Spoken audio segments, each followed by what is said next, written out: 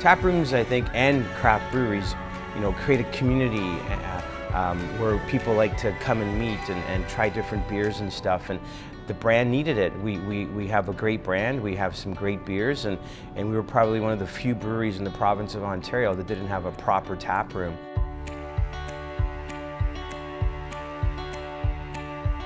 The fellowship and the friendship that came when they found that we were building the tap room, and we did a lot of the construction ourselves. We had, customers and friends volunteering their time, helping us grout and tile and lay flooring, and it was amazing. So tap rooms definitely bring a community sense to a brewery and culture to a community.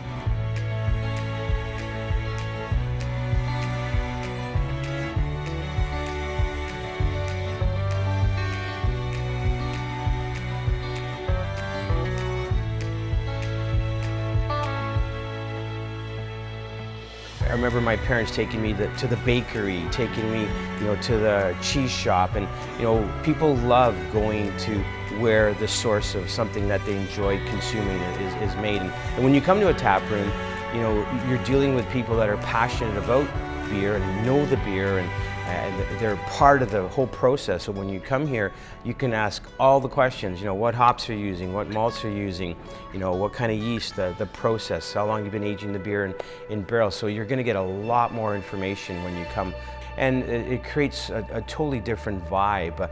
You're surrounded by people that love beer, and they want to be around other people that love beer.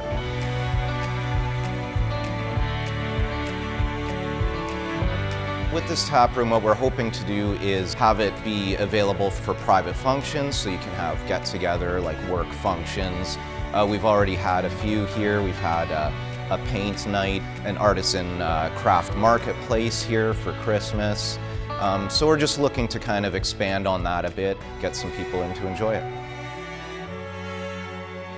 So come on down to the tap room for some good food, good people, and great beer.